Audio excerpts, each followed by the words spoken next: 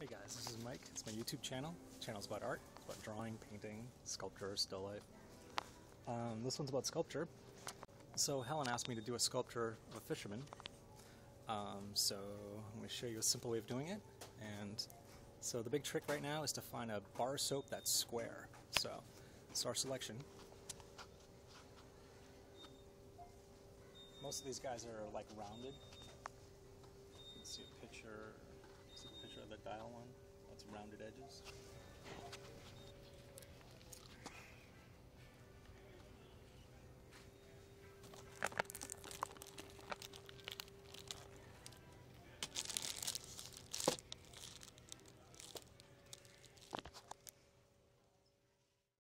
Here are the things you need. You're going to need to get yourself, obviously, bar soap.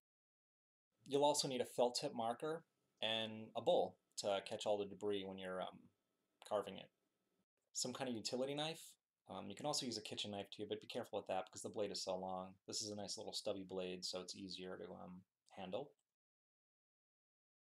So yeah, Helen asked me to do a demo. She wanted me to make a sculpture of a fisherman. She wants to make one for her dad, so I was gonna make one out of soap. I figured you can make some really cool things and not spend much money.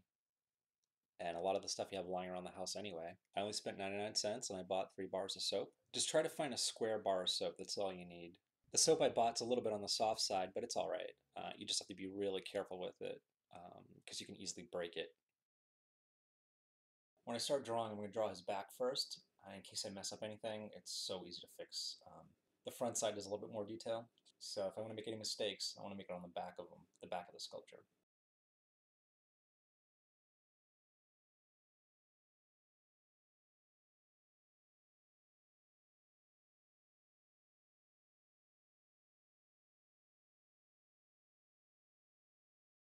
This marker keeps getting gummed up by the soap, so just wipe it on your jeans. Don't tell anybody I told you to do that, though. Nah, seriously, have a paper towel handy or something just to keep that marker clean.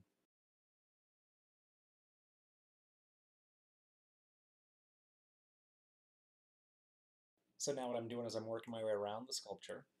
I have to make sure the front and the back line up, like his elbows line up, the bottom of his raincoat lines up. And you just kind of keep moving it around, keep flipping it over, seeing if you miss any spots. And actually, you should make a habit of that because when you start sculpting, you want to constantly rotate that thing all around.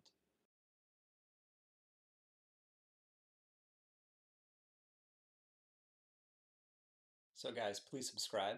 That little tattoo on my hand, that heart, just click on that at any point in the video. I like coloring my heart in with Sharpies. Depending on what mood I'm in, I'll change the color. So be careful if you ever see the black heart on my hand. Steer clear of me. Now I'm going to use a knife to cut off the big chunks. You only use a knife to do like the big stuff. And then we'll move on to finer tools. I have a pencil that will bust out in a little bit so we can get some nice details with that. And also I'm going to use a toothpick.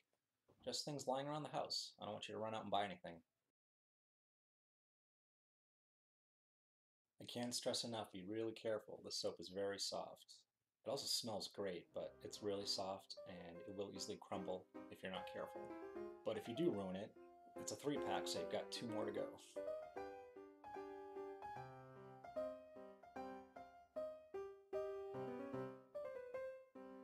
It's really important to make the head round. You'll see, and we need to remove quite a bit of soap just to make that head have the rounded feel. You don't want a flat face. I'm redrawing the sides because I carved them all away. I still need those reference lines. I just got to make sure, you know, the arms line up, the bend of the elbow lines up. Also, I'm going to be working on the angle of the arms so it looks like his hands are in his pockets. So I'm just going to mention it one more time. Be very, very careful because you can easily break it. Now, when you're working, like I was saying earlier, you need to keep rotating that thing around and look at it from all the different angles. And like the more information you put on there, the more things start looking right, and you can see what you need to work on next. Just keep working on it until you're happy with it.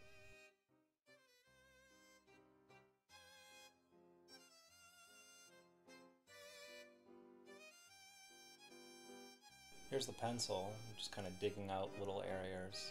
It's more of a finer tool to get into all those little hard to reach spots, and you can start bringing out more detail.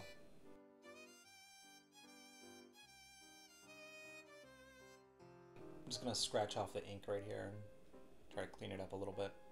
Don't need those marks anymore.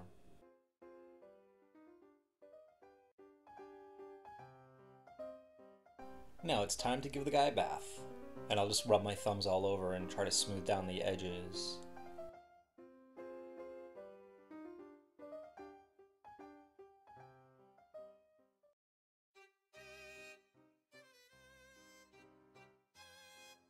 After his bath, it's time for the real fine details. So that's where the toothpick comes in, and I'll just start digging around, kind of refining things.